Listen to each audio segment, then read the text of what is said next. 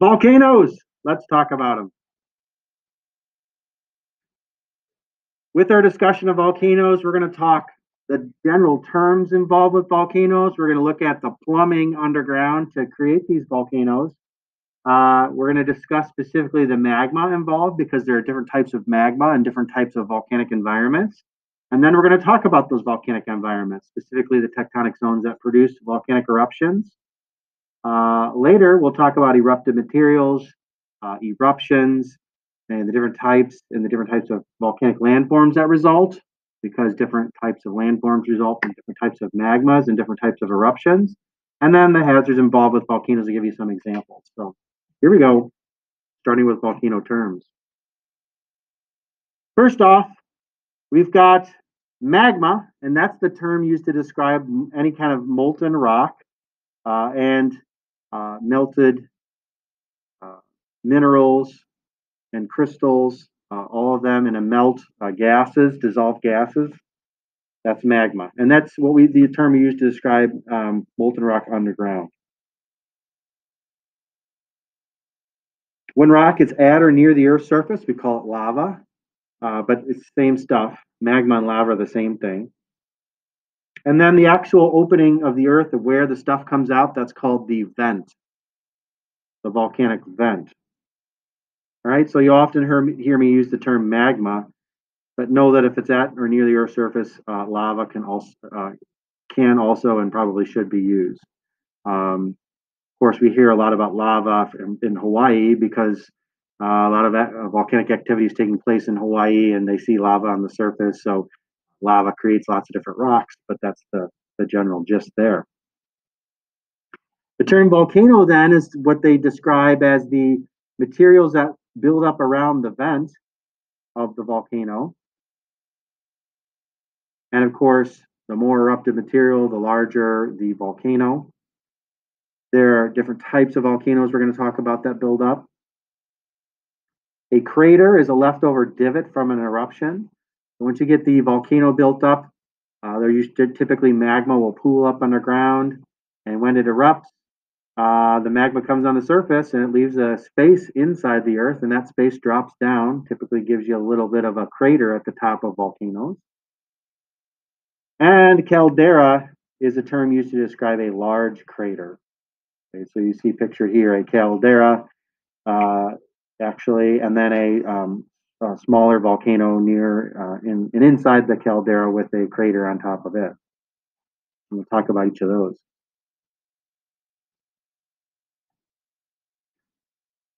What creates volcanoes? Well, magma, and magma has certain plumbing that goes on underneath the surface. So let's talk about the plumbing of volcanoes. First off, there's a term called pluton, and a pluton is just a blob of rising magma. As magma rises through the crust, it kind of burns a path through the crust, often taking a path of least resistance through the rock. Perhaps there's a rock that melts easier than others. Perhaps there's some fractures in the rocks, but magma will typically follow these. Excuse me. And so plutons are blobs, and there are different types of plutons. There are sills, which are thin layers between rock layers. So magma will burn its way in between rock layers, maybe burn out that layer that's weaker or more easily melted. Laccoliths are where magma kind of pushes its way in between layers and rises or raises the layers above it up, create kind of a little bit of a dome above it. We talked about dome mountains, oftentimes formed by laccoliths. I remember the Black Hills and the Adirondack Mountains. And then dikes are intrusions of through angled fractures. And that's the term we use to describe any kind of magma that's burning its way through weaker fractures or existing fractures in the rock, sometimes even fault lines. And these are plutons, rising blobs of magma that burn their way through the Earth's crust. One more term, and that is batholith. Batholith is different than a pluton in that it is a huge, massive pocket of magma below the Earth's surface. Okay, so batholiths are greater than 100 square miles. They're larger than plutons. Typically, they're the main source of magma that rises up to form plutons. Batholiths oftentimes, through erosion, reach the surface, and so we can see these beautiful rock formations of igneous rocks. You see one pictured here. Oftentimes in mountains, in a mountain building, you'll see areas of batholiths. Let's talk about the magma. First off, how does magma get created? Well, obviously melting. Heat produces melting. As you get down deeper in the earth, about 100 meters down, the temperature can get up to over 1,000 degrees C. And so melting, of course, occurs in some of the rocks that have lower melting points, some of the crystals, rock crystals that have lower melting points. So as that heated magma rises through the crust, believe it or not, it brings that heat up more, and as it comes up more, there's less rock pushing down on it. There's less pressure, and so there's a thing called decompression melting, where when hot rock, begins kind of migrating upward due to its lower density, it'll actually melt the surrounding rock as it moves upward. And this is called decompression melting. So heat can cause magma to form, so can reduce pressure. And then water. As the magma rises through the crust, it also encounters areas of water. Groundwater can help the melting process. And then it's of note that when tectonic plates subduct at those subduction zones, the plate diving down into the mantle is waterlogged. It's been at the bottom of the ocean. And so that introduction of water to the mix of hot environment in the lower mantle, or sorry, in the lower crust and lithosphere, produces melting at a greater rate. And then when rocks with water in them melt, they're charged with that water vapor gas. The water turns into water vapor and produces a lot of gas in the magma. So typically at subduction zones, you have gas-charged magma that buoyantly rises through the crust. When it erupts, it explodes because that's trapped gas under pressure. Over 50% of the gases in volcanic eruptions are water vapor. So this shows a subducting slab. A zone of water release and heat produces magma where it forms, and it migrates up as plutons and creates plutons as it rises through. And of course, the buoyancy of that water vapor makes it get and reach the surface.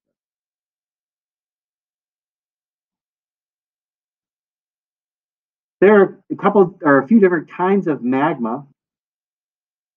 There is so-called basaltic magma,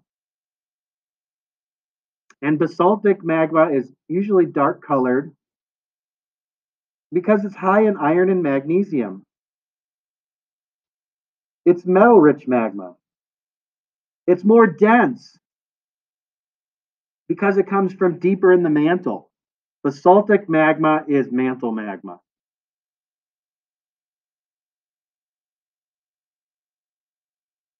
As a result, it doesn't have a lot of that water vapor. It was not created from any kind of crustal melting, so it doesn't have a lot of gas in it.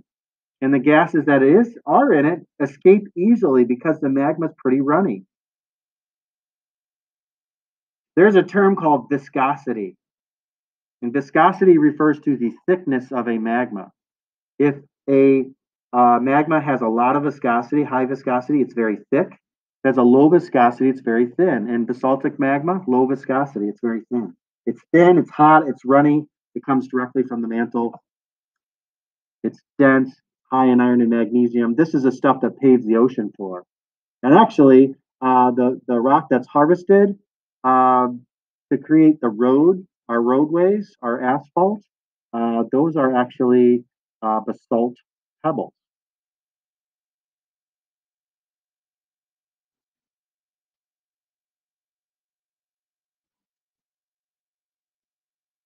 Yeah, Yeah, so right. So do you see this woman in the picture here? She's showing a picture, or she's probably photographing the lava flow here.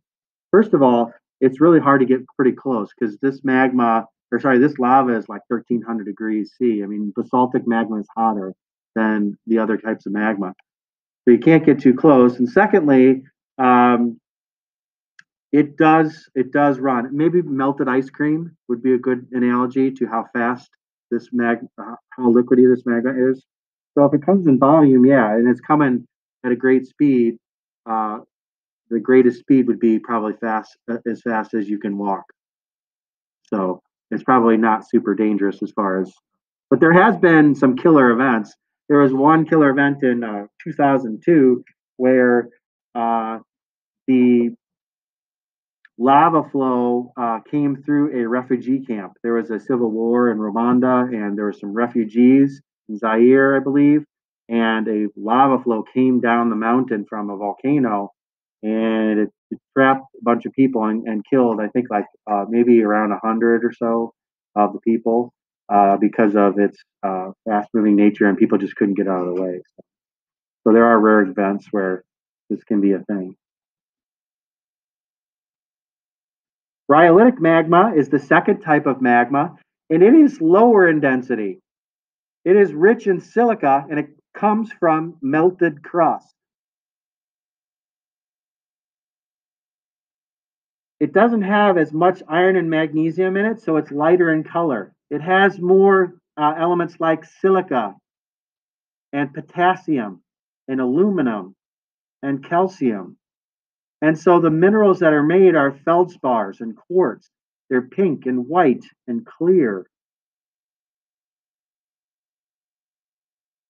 There's also some black minerals that it makes, but they're more like flecks peppered within. If you've seen granite countertops, for example, you've seen the result of a rhyolitic magma cooling at a very slow rate.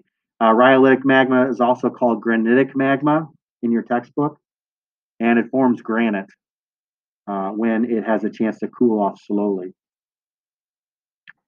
Rhyolitic magma is sticky. It is more viscous, so it's thicker. It has more gas in it, typically, because it comes from that melted crust. So it's very explosive. Okay. Whereas basaltic magma would be about the consistency of melted ice cream, rhyolitic magma would be like syrup or molasses in its consistency, even thicker in a lot of cases. You can use the term viscosity to refer to rocks as well. I've talked to you about how the rocks, quote unquote, flow in the asthenosphere. They're not melted completely, they're heated up at a great rate, and some rocks are more buoyant, they're just less dense than others. So even in a rock environment, rock will actually rise up through other rock. And this convection is what helps cause that movement in plate tectonics. So you don't think of rocks as viscous or being able to flow, quote unquote, flow, but they kind of do. And we also don't think of rocks as being elastic, but they are. And that's what causes that earthquake that release of elastic energy when rocks snap along fault lines. That's when they're colder or near the surface. They have a less tendency to flow and more tendency to bend and break because of the cooler temperatures and less overlying pressure. So basaltic magma and rhyolitic magma. I do want to mention that there is a intermediate of these two. Basaltic magma and rhyolitic magma are kind of the extremes. There is another one in between them. It's called andesitic magma. And andesitic magma, you might want to jot that down. Andesitic magma, like the Andes Mountains, it's actually named after that. Andesitic magma is very common along subduction zones, and that's where we get our big explosive volcanoes. Andesitic magma, Andesitic,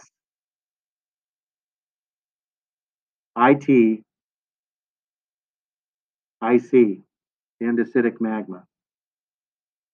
It's an intermediate variety of the two, intermediate style magma. It's directly from melted crust. It is more explosive. It's very similar to what you see here in rhyolitic magma, and it is typically found in the explosive volcanoes.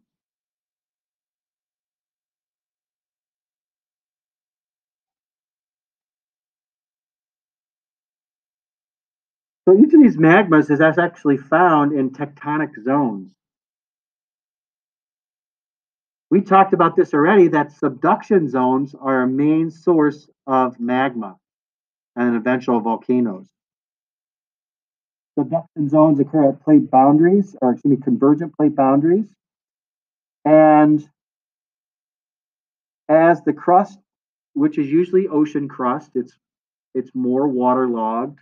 It dives into the mantle of these subduction zones. And again, when it gets deeper in the earth, it hits that heat, and water mixing with heated crust makes it melt easier.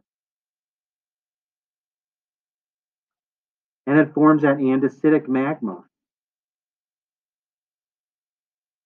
Andesitic magma, as it burns through the crust, picks up more silica. It can become rhyolitic magma. Okay, so andesitic helps rhyolitic. Any kind of magma that burns through a lot of continental crust turns rhyolitic because it gathers a lot of silica through as it melts through the continental crust. So lots of silica, lots of water, andesitic and rhyolitic magmas. They form explosive volcanoes. And the explosive type of volcanoes are called stratovolcanoes. All the volcanoes that form along subduction zones are stratovolcanoes. And we'll talk more about those as we talk about the types of volcanoes next time.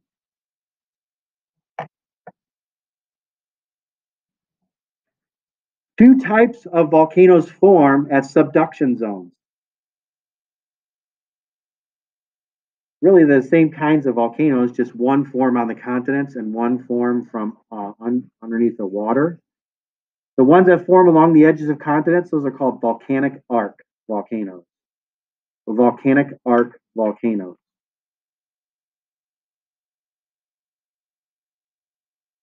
I have a picture along South American coastline there, and the Andes Mountains are an example. All of those mountains are formed because there's a subduction of the Nazca plate underneath the South American plate. And that subduction zone, that oceanic crust diving underneath the continental crust, produces explosive volcanoes along the coastline. Explosive volcanoes along coastlines are called volcanic arcs. Oceanic continental convergence, volcanic arcs. Now, the picture in the lower right, I believe that's in Colombia, but I'm not entirely certain on that. I couldn't find the actual location of that to confirm it, but I thought it was such a cool picture. I wanted to include it. It kind of outlines the fact that these volcanoes occur on coastline.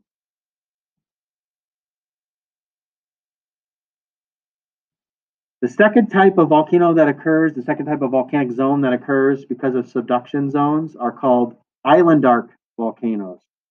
Island arc volcanoes. And these are oceanic convergences where one ocean plate dives underneath another ocean plate and produces volcanoes that pop up from below the water surface to form island arc volcanoes.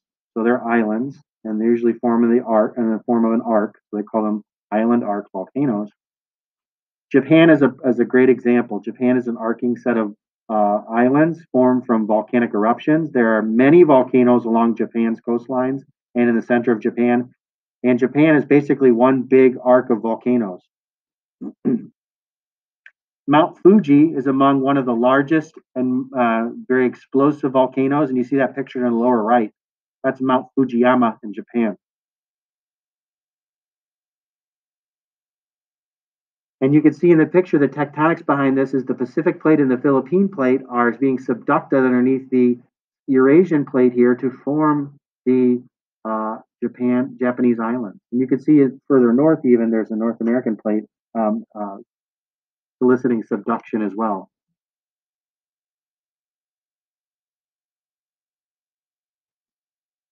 Island arc volcanoes. What was the last one called? volcanic arc volcanoes. Those are ones that occur along the coastline due to subduction zones. The ones that occur and create islands due to subduction zones, island arc. So these are kind of the two major zones where explosive volcanoes form. So you might want to make note in your notes, explosive volcanoes. Andesitic magmas. Andesitic and rhyolitic magmas. Explosive volcanoes. In fact, because of all the subduction that's taking place around the Pacific Ocean, they call that area the Ring of Fire. The Ring of Fire. Surrounding the Pacific Ocean, the ring of volcanoes that surrounds the Pacific Ocean, the Ring of Fire. So much subduction takes place that there's ample volcanoes around all the continental coastlines or volcanic arc volcanoes. And there are also lots of island arc volcanoes, specifically along the west coast of the Pacific there, the Aleutian Islands of Alaska, Japan, we just talked about, the Philippines, Indonesia is thrown in there, even though it's from a different suite, and then the New Zealand Islands, New Guinea, the Ring of Fire, island arc volcanoes in the west, typically, and volcanic arc volcanoes in the east Pacific, Pacific Ring of Fire. We can't forget mid-ocean ridges. Formed at divergent boundaries, mid-ocean ridge volcanoes are probably the most abundant on the Earth's surface. Even though we have that big Pacific Ring of Fire and there's lots of explosive volcanoes there, these non-explosive volcanoes that occur at divergent boundaries are probably more active and more numerous on the Earth's surface. In fact, they are. Of course, the Mid-Atlantic Ridge is an example of this. Iceland is one example that's above the Earth's surface. You're seeing a picture on the lower left from Iceland, and then the lower right as well. This magma is not from melted crust. This magma is from deeper in the mantle, and it rises up to the Earth's surface and splits apart the ocean's crust. And so driving apart the tectonic plates at divergent boundaries is this rising basaltic magma. It's hot, it's runny, it's high in iron and magnesium. It ends up forming thin, dense ocean crust, and it sinks low in the mantle, and therefore that's why it's called ocean crust, because it's usually found under the ocean and paving the ocean floor. Iceland is a exception because there's a lot of basaltic magma coming out of there in a very short amount of geologic time to form a big island there. Divergent boundaries and their accompanying basaltic magma often form. Their magma is so runny that they don't form tall volcanoes; they form these big, large volcanic plateaus. Okay, and they're layer upon layer of basaltic magma. It's really runny, so it runs out in a flatter area.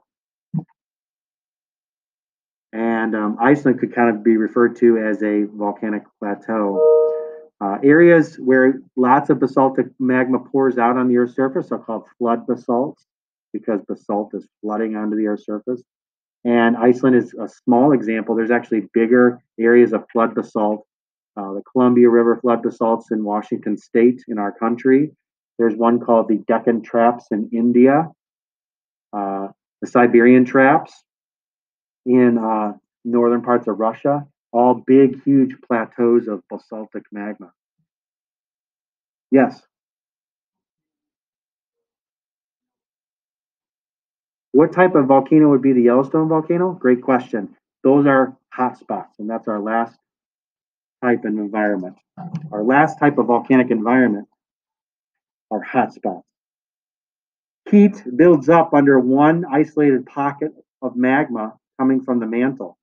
A big blob of magma constantly fed by the deep mantle, producing millions and tens of millions and hundreds of millions of years of eruptions, hot spots.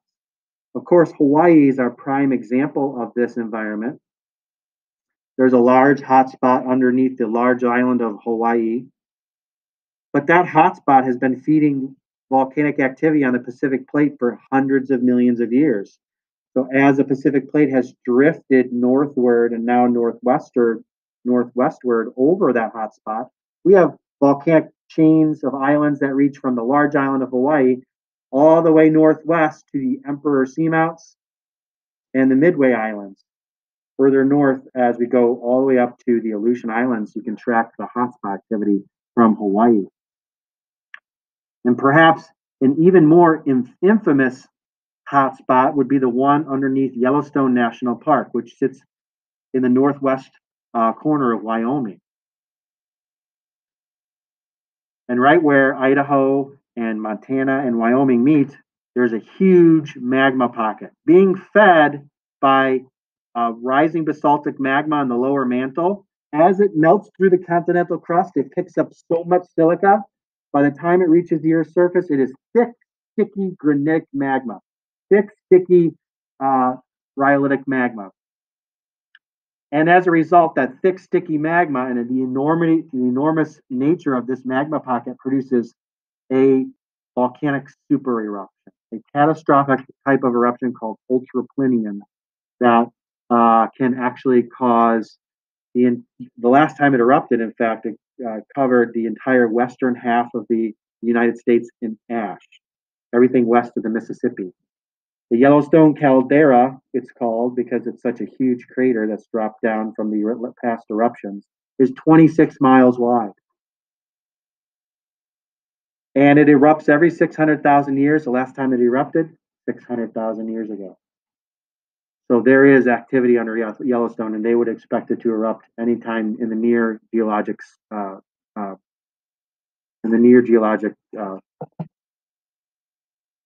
currently, right? In the near future.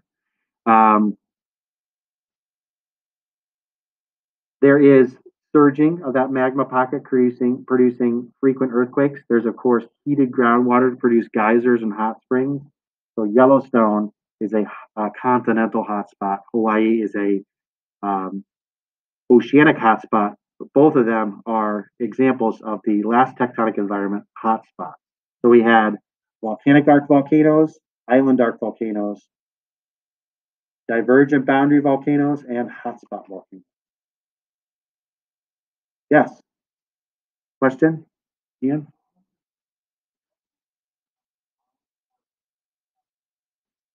The near geologic future means tomorrow or 10,000 years. Absolutely. Yep. So when you're talking in terms of geologic time, it's bigger spans of time than, of course, our lifetime is referred to in. Good point. Okay. When you pair our different environments of volcanoes with the different types of magma, I just wanted to give you a visual of this before we end this discussion. You can see on the far left volcanic volcanoes occur from melted ocean crust diving into the mantle.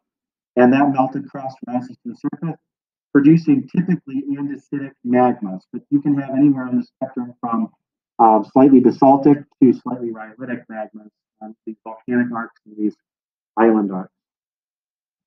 Ocean islands, that's referring to your hotspots, or typically basaltic lavas near hotspots. Hawaii is an example. You see lots of basaltic magma, basaltic lava that erupts from there. And then basaltic lavas operate at the mid-ocean ridges. Okay, so if we're going to quantify volcanoes, the most volcanoes on the Earth's surface are divergent boundary volcanoes. They're the most peacefully erupting. There are hotspot volcanoes, of course, and then there are island arc and volcanic arc that form above subduction zones. Those are less in number, but more explosive. Lastly, today, eruptive materials. Lava flows are one example of eruptive materials. Since lava flows are so common in Hawaii, They were actually named with Hawaiian names. Two types of lava flows. A slowly cooling lava flow is called pahoehoe, and it's smooth and ropey. It's a fun word to say. And then ones that the lava flows that cool a little more quickly cool in a rough, jagged form, and they're called a'a. And a great way to tell the difference between pahoehoe and a'a is that when you walk over pahoehoe, it's nice and smooth and ropey. When you walk over a'a, you're like because it's so rough and jagged.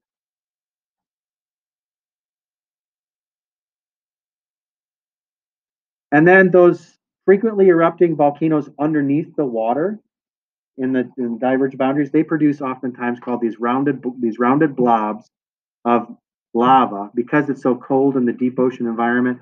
The lava comes up and it forms these bubbles called pillow lava. So they're called pillow basalts or pillow lava, and that's typically a deposit we see of magma that's risen to the surface, cooled as lava flow, and underneath the Earth's waters. Okay, so the hoihoi and pillow lava are lava flows, and of course there are uh, volcanic materials from large eruptions. These are called pyroclasts. The word pyro means fire, and clast means rock, fire rock, or pyroclast.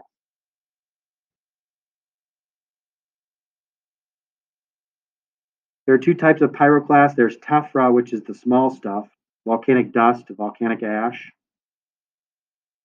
And then larger pyroclasts, lapilli, which are like fish tank rocks, pebbles.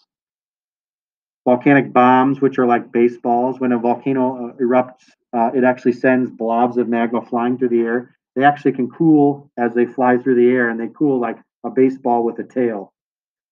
That would be like a volcanic bomb. And then volcanic blocks are the big stuff, the big blobs that cool, and some of the broken pieces of volcano top when the thing blows. You're seeing a pyroclastic cloud. We'll talk about that when we talk about volcanic hazards. It is a big killer when it comes to volcanic eruption. So pyroclast in the form of tephra or pyroclast, small stuff versus the bigger stuff. And here's a picture of each volcanic blocks and volcanic bombs, and lapilli, the pyroclast, and volcanic dust and ash here as an example of these visually. So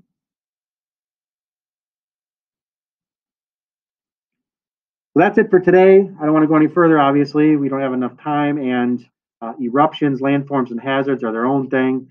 So we'll talk about those next time. Thanks for listening. We talked volcanic terms like magma and lava, volcano and vent. We talked magma, basaltic, andesitic, and rhyolitic, tectonic zones, divergent boundaries, hot spots, and of course, subduction zones produce volcanic arcs and island arcs. And then eruptive materials, lava flows, pahoehoe, pillow. And we talked uh, pyroclast and tephra. Tephra is the small stuff, pyroclast is the bigger stuff. We'll talk about eruptions, landforms, and hazards next time.